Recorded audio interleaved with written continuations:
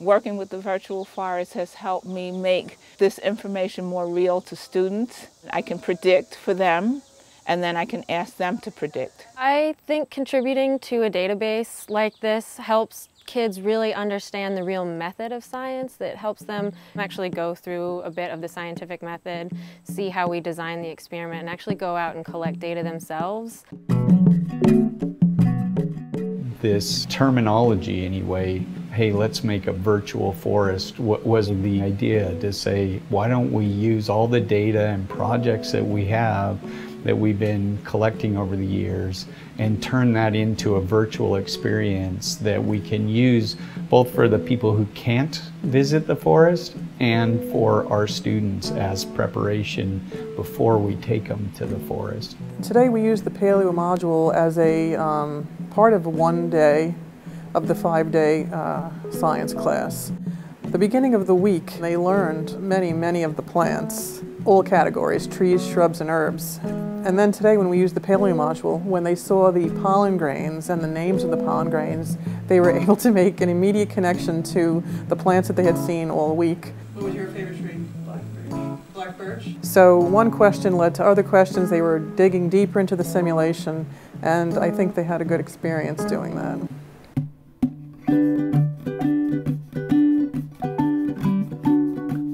One of the first interesting examples from the virtual forest was when we put a gauge on one of our main streams, the Cascade Brook watershed, and we could sense for the first time how much water was flowing out of the forest and what its parameters were. And we could see things in real time that we hadn't been able to track before. When the snow melts in the springtime, there can be a flush of acid that moves quickly past the sensor station. If you're not sampling at the right time, you don't know about that. You begin to understand better the ecology of the stream and things that are really important for the organisms. Giving teachers and students access to those data sets is very useful. Teachers tell me all the time how much they like to have these real data sets to do analysis. With a lot of little bumps going up during the summer and then coming back down in the winter time. It very well, I think, integrates math and statistics and other areas, computer science, into some of the classroom things that they're able to do. I teach 3 different grades of introductory marine science, intermediate marine science, and advanced marine science. So the way that I introduce the material to the students is virtually. Your objectives are, you're going to predict changes in the water temperature of a stream. You're also going to use an online graphing tool to create a temperature graph of a stream using actual historical data. I have the students learn techniques of water quality measurement and the importance of those parameters in the classroom, in the lab first.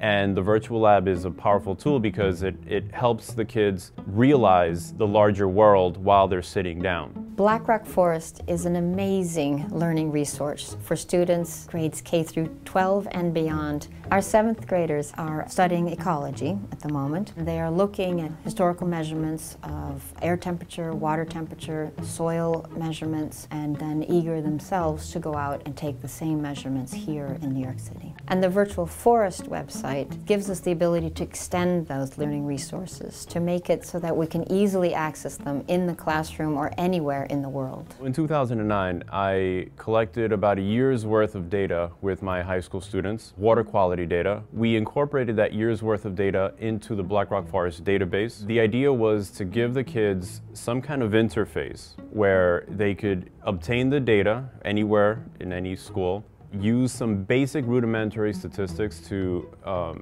get some results and help them analyze the changes that were going on in the Harlem River with water bodies in Black Rock Forest. We're creating a new virtual forest module based on mammals.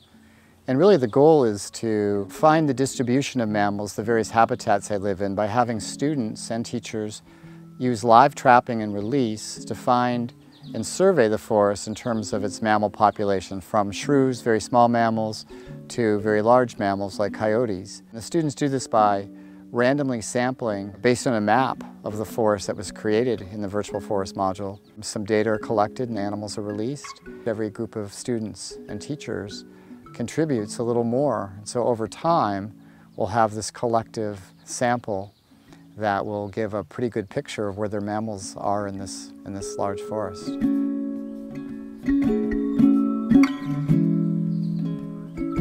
We've been working on the effects of temperature on respiration, the effects of light and CO2 on photosynthesis, and the effects of nitrogen deposition on the growth and physiology of the various forest trees.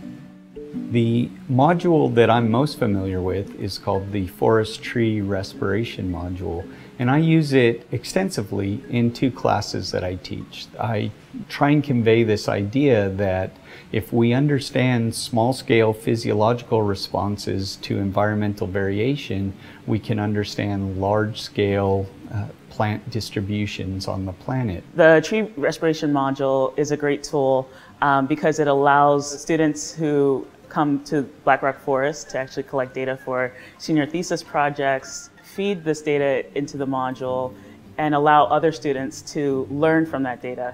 I think as people doing research, we are really interested in how to scale up from plot level dynamics to the canopy and to landscapes. And this module allows you to do that without having to go out and take painstaking data, but you're using real data. I have learned so much by exploring the site, reading about the descriptions, engaging in the data analysis myself.